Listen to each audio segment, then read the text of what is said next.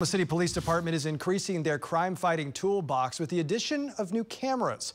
Ones the department says have already helped solve over 100 crimes, everything from stolen cars to homicide. So how do they work? The device is called a flock camera. They're typically placed in highly trafficked areas. The camera captures license plate numbers, make, model, color, and any other identifiable features. OCPD currently has 25 of them and is about to install 65 more. The department says a few days ago, one of those cameras helped catch a suspect in a case that began with a stolen car. They ended up in Kansas, to where they ended up shooting at a farmer and his family, and then came back into Oklahoma City. And with the flock cameras, we were able to locate that person and take them into custody. For those that are concerned about Big Brother, police say the cameras do not recognize faces or store personal identifiable information just for vehicles.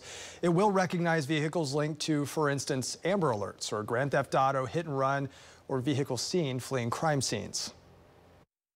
7 out of 10 crimes usually involve some sort of vehicle, so this helps us to investigate those crimes that we can use when we get a lead on any type of vehicle that may have been used.